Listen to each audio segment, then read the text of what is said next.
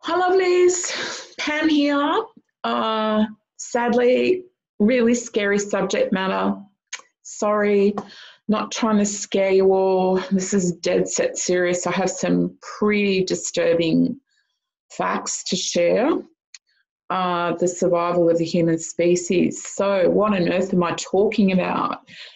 Okay, when I first started in private practice 26 years ago, the biggest issue that I seem to deal with and continue to is teaching people how to maintain their blood sugar levels.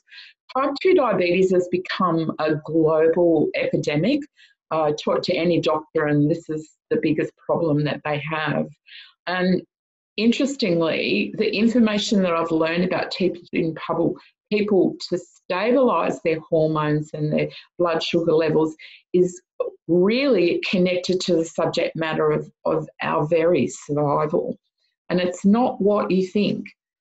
So when I was a student nurse in 1975, the only diabetics that I ever saw were really naughty elderly men. Now, we're talking about type 2 diabetes here, not type 1.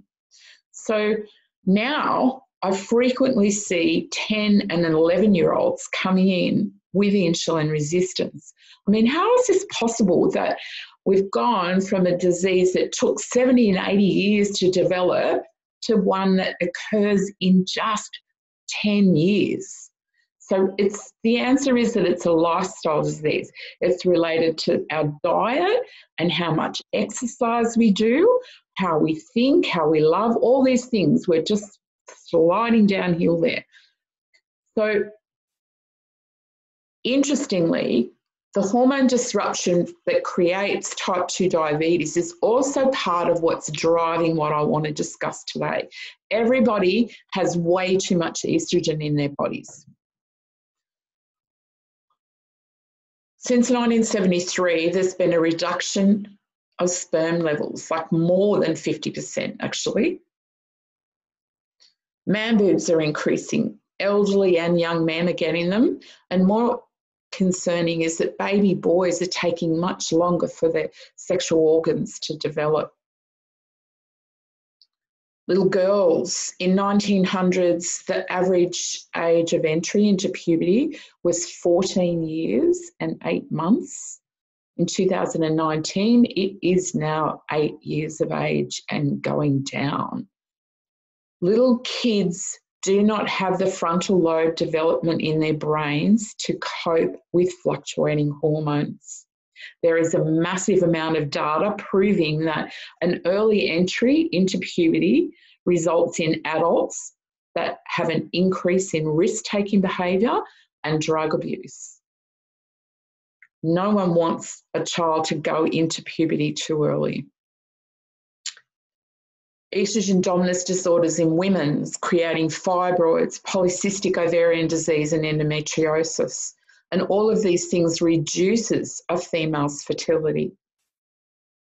Breast cancer in Australia, we have the highest survival rates in the world of breast cancer, but the number of women being diagnosed is still increasing. So what's going on here? Why are we having all these problems with our hormones? The answer is the chemical soup we are living in. Microplastics and hormone disrupting chemicals. So when you reduce somebody's insulin resistance and help them with their losing weight with the Slenderize program, what happens is that you also reduce estrogen dominance. By reducing the amount of fatty tissue that holds all these chemicals, you're reducing the problem. Remember that estrogen is designed to create growth. And so all these chemicals are drawn to the fat cells. And when you break down those fat cells with the Slenderize program, you're going to reduce estrogen dominance by reducing the excess tissue that is creating the extra estrogen. It's also really, really important when you are using the Slenderize program that you also take Restorex. a lot of these chemicals are stored in the fat cells because the kidneys just will not filter them. They know they're dangerous and they just will not let them through. And so the liver has got no choice but to dump them into these fat cells. Now, when you're breaking the fat cells down, goes back into circulation, and you're going to make people feel quite ill if you don't support the kidneys in releasing some of these toxins. Fabulous combination, and what happens is that you don't get any rebound weight gain as well. So what's causing this problem? Let's go back to the very beginning. I always like to just keep looking for the cause of it. I don't ever like to mask stuff. The answer is microplastics and all the hormone disrupting chemicals that are in our environment now. So let's look at where they come from. Water bottles. Okay, my little face is in the way. PET water bottles. So look over here, recycling number 1. They told us that these bottles were safe, but that is not true. We know now from these little estrogen sensitive snails that if you store something in a PET water bottle, it will leach an endocrine disrupting hormone or chemical, hormone disrupting chemical. Okay, those little snails grew twice as many eggs as the snails that were stored in just glass bottles of water.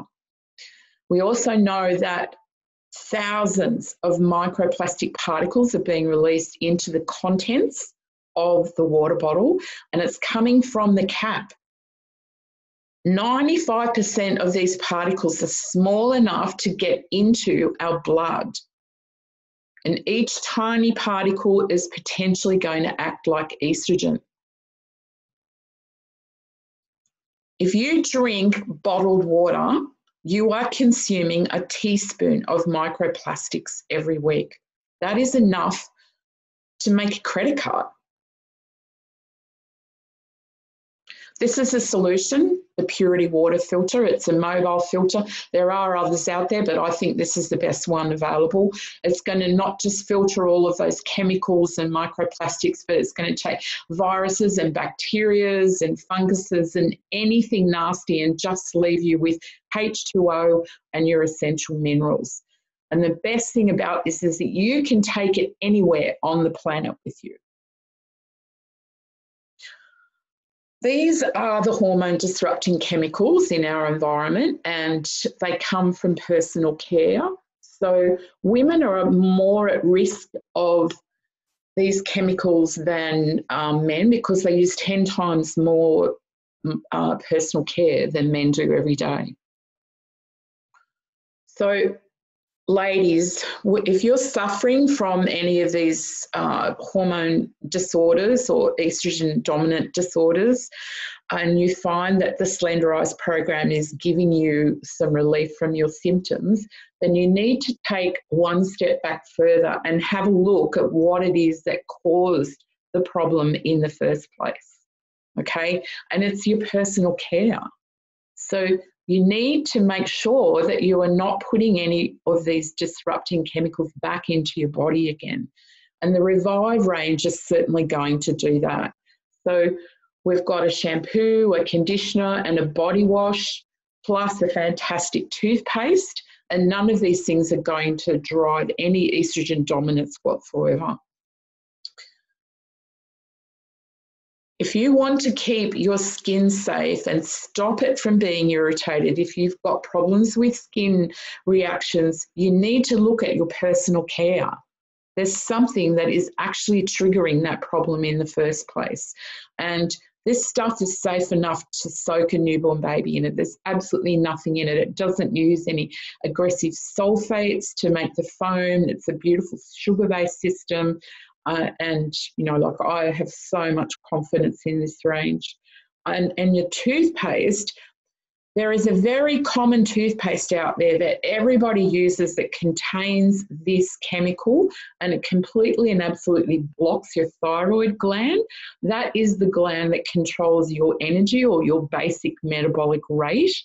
and it's all caught up in this whole problem of our hormones being disturbed. So have a look at the Revive toothpaste. It's quite difficult to get a good toothpaste, and I just love this one.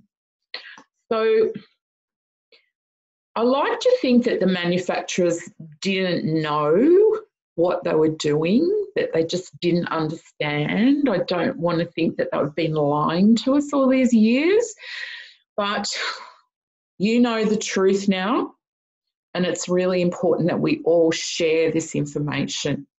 Thanks so much for your time.